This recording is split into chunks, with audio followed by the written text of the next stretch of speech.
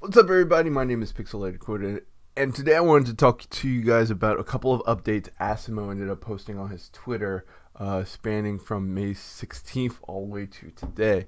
A couple of days ago, he ended up asking people, what kind of escapes would you want in Jailbreak for the most part? And a couple of people, including myself, suggested a couple underground escapes, sewer systems, and different things like that, similar to like prison life, for example. Then after that, today he ended up posting something about there being a weekend update, kind of still keeping us a little bit clueless, and now finally he ended up showing us a picture of what was going to happen, what the actual update was going to be.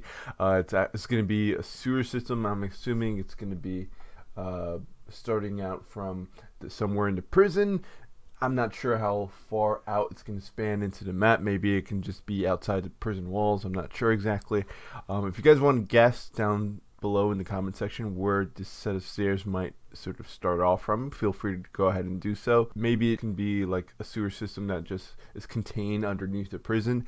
I'm not sure if it's going to be going anywhere else outside of that, but we'll see what happens. I just wanted to make sure I let you guys know what the deal was, just so we can all kind of just get hyped about it together. I'm not sure if it's going to be coming out, hopefully it comes out tomorrow.